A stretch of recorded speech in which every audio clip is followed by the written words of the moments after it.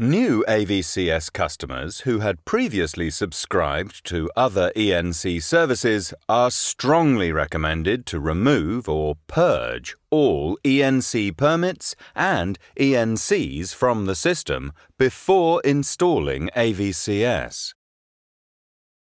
Launch Chart Portfolio and then select OK.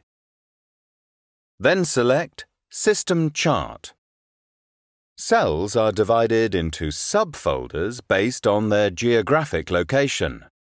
Select the first subfolder. You can highlight all the cells within the subfolders using the Shift button. Now click Edit. Then click Delete. Finally, click OK.